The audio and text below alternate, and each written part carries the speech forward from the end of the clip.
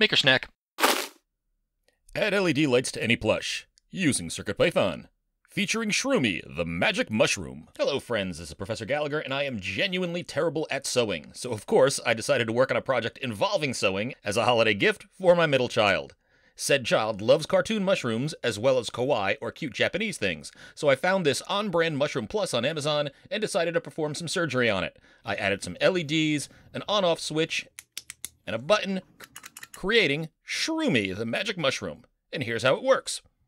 Turn it on with a switch at the side of the stem, press a button at the base of the stump, and you'll cycle through various LED animations. I'll show you how I tackled this project so you can modify your own plush, and I'll give you code that you can copy and paste to use in your own project, or that you can modify if you'd like to create an original light show. Now, if you poke around online, you might find some pre-built LED lights with some fixed animations that you could use, but the purpose of this video is to show you how you can create a plush project powered by CircuitPython. So let's learn big. Here are the parts I used. I used this plush. Now they come in different sizes, so I selected the medium size, and there are a lot of similar products. I wouldn't buy this brand again because mine came slightly discolored, like the red color on the cap bled into the white stem base. I didn't have enough time before Christmas to send it back and get a new one. My middle child didn't notice, so mission accomplished. Now the brain of this project can be any microcontroller that runs CircuitPython, and I suggest choosing one that has pass-through LiPo charging. I used the excellent and inexpensive Adafruit Feather RP2040 on this project. By selecting a board with pass-through charging, you can keep the LiPo battery plugged in and do all your charging through a USB cable. This is a good idea since the wires attached to most batteries are fragile and they can get broken off if they're repeatedly plugged in and unplugged. The board I'm using uses a USB-C cable, so Shroomie can be recharged by plugging a USB cable into the base of his brain, just like Neo from The Matrix. This will feel a little weird. Now that also means that you'll need a USB cable to match your board. Pay attention when buying your board. Some boards use a micro USB while others use USB-C, and make sure that you have a data cable, not a charge-only cable, since you'll need to initially send your program from your computer to your board. You can charge your battery by plugging your USB into your PC, or you should be able to use a standard cell phone wall jack too. Now you'll want a battery so that your plush can be carried around and doesn't need to be plugged in to light up. I chose a 1200 milliamp LiPo. If working with LiPo batteries, make sure that you know the safety issues. These can create a fire hazard if punctured, and that'd be quite dangerous. You shouldn't be terrified of this. Most makers use these kinds of batteries in their wearable projects, but I'm assuming that you've read up and know the risks. Don't give this to a child who chews batteries or who pokes their plush with sharp objects. As always, safety is up to you. I also use this Jst Expansion Cable. It's plugged in between the board and the battery. It gives a nice click sound when pressed, and it allows the plush to be turned on and off without unplugging the battery. And this is a nice solution because it doesn't require you to solder in an extra switch. Now you'll also need a strand of individually addressable NeoPixel lights. These usually come in 20 lights per strand. That was perfect for my project. You can choose either 2-inch or 4-inch pitch, which means the space between the lights. Measure what would work best with your plush before ordering. My project uses 4-inch pitch. I also used a button that I programmed to change between the different lighting animations. A 30mm arcade-style button should work fine. And you'll also need a needle, scissors, and thread to match your plush. For me, that meant maroon thread to match the mushroom cap and white thread to match the stem. Now, this project does require a bit of soldering, so you'll need a soldering iron and some solder. You'll also need some hookup wire. I used stranded wire, about 22 gauge, which I found was sturdy enough, but also had enough bend in it to work nicely inside of a plush. And you'll probably want either heat shrink or electrical tape. Now, here's a diagram of the wiring I'm using in this build. The LED strand was wired with power going to BAT. Since we're using the battery, I'm using D6 for the signal pin, and ground goes to GND. And for the 2-wire button, I used a D11 for the signal pin, and ground, of course, goes to GND. Now, when using NeoPixel LEDs, make sure that you're adding a signal into the proper end of your strand. Data only flows in one direction in these strands. Now, Adafruit's documentation says that you should be able to see the markings for the direction of the data flow. Maybe it's my terrible so bad that I can't drive eyesight, but I can never see these markings, so I always test the wires before soldering to make sure that the connections are working.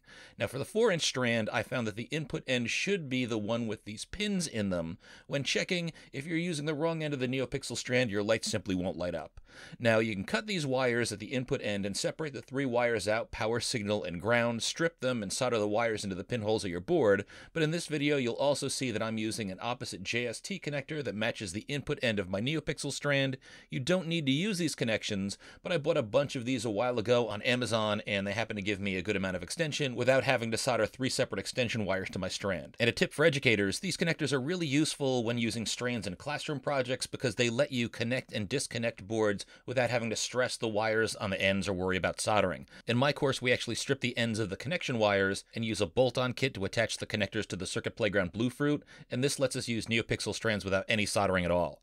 Hat tip to Geekmon projects where I learned this trick. Now, if you're new to CircuitPython or just want to copy and paste code, here's a simple test script that should light up all 20 LEDs in your strand connected to pin D6 and leave them white as long as the program is up and running. I also have this code in a GitHub repo that you can copy and paste into Moo. It's at github.com/Gallaugher with a U /LED_plush, all lowercase letters. Find the code named all white for test and sewing.py and copy and paste that code into Moo. Just make sure that you save it as code.py onto your board. If this is your first CircuitPython video, you need to download and install Moo, which is free software used for editing CircuitPython programs. Complete newbie should probably check out the first couple of videos in my CircuitPython school playlist, which covers setting up a board for CircuitPython and installing Moo. By the way, I use the Adafruit LED animations library in this code, and if you want to understand the code better for making your own animations, you can check out CircuitPython School Lesson 8. It's a lesson that I use every semester when teaching physical computing. Now, a quick note on wiring up the button. Now, this is a slightly different button than the one that you'll see in the video, but any large button should do, and these buttons typically come with 2 terminals where you solder your wires to, and the buttons don't have any polarity, so it doesn't matter which terminal you use for your signal wire and which one you use for ground. Now, the button I use in this actual build has the terminals coming out of the side. I would actually recommend that you use one like this, where the terminals come out of the back instead, and I used heat shrink to cover the connections after soldering. If you don't have heat shrink, you can use electrical tape. Just make sure all the metal on the terminals and wires are covered. And as you can see here, I threaded the ground for both my button and my LED lights through the same GND pinhole, and then I soldered them together inside that hole. Now, when you want to test your button wiring, you can download the final code that I used in this project that cycles through all the animations with each button press at the same GitHub repo. The final code used in this project is called button_press_animations.py. So again, just copy and paste this into Moo. Just make sure that when you save it to your CircuitPy volume that you name it as code.py. Now, when adding electronics to your plush, just find a seam where the 2 parts of the fabric are sewn together that's close to the area where you want to sew in your lights, and cut away a bit of the stitching, but not the fabric, from this seam. For me, that was this spot where the maroon cap meets the white stem. Then I removed all the filler from the cap and saved it to add back in later. And I previously measured out a pattern that I thought would look good that was about 1.5 inches from the spot design on the mushroom to the light in a roughly spiral pattern. Now, when I sewed my lights in, I'd start by positioning the LED so that it glows through the fabric, then I'd thread the sewing knot inside the fabric, and I would loop around the wire several times, close to where the wire meets the LED. Then on the inside of the plush, I'd cross over diagonally, and then I'd loop around several more times on the opposite side. And I'd make 4 or 5 loops on each side before crossing diagonally, and I'd do about 6 or more diagonal crosses. This would hold the LEDs in nice and tight, and a furry plush should do a pretty good job of hiding the thread loops that you make to attach the LED lights. Now, as mentioned, I'm not very good at sewing, but I found some good YouTube tutorials to fumble my way through with an acceptable result. And you can see that the lights shine through pretty nicely, even though all the electronics are sewn inside the plush fabric.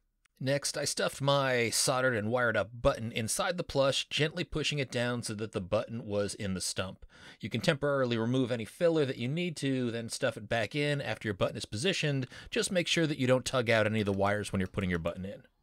Now for the JST on-off switch. This is used to turn the build on and off when it's only running from battery power, it's not plugged in, and I slide my on-off switch into the back of the stem so that it can be easily reached, and I keep the 2 ends of the wire out the top.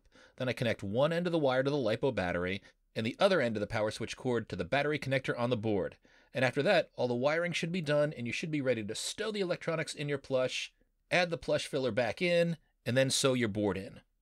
Now, there's probably a more elegant way to design a 3D printed enclosure for the board, but I decided to simply sew the 2 mounting holes that are on either side of the board near the USB connector onto my plush. So I looped thread through the mounting holes in the board, not the pinholes, using my white thread. Then I filled in any extra plush stuffing, taking care not to jostle out the wires and the electronics, and I sewed closed any of the remaining gap that existed in the plush, and when I was done, I had this nice Neo from the Matrix style USB connection discreetly hidden in the perfect spot in this mushroom.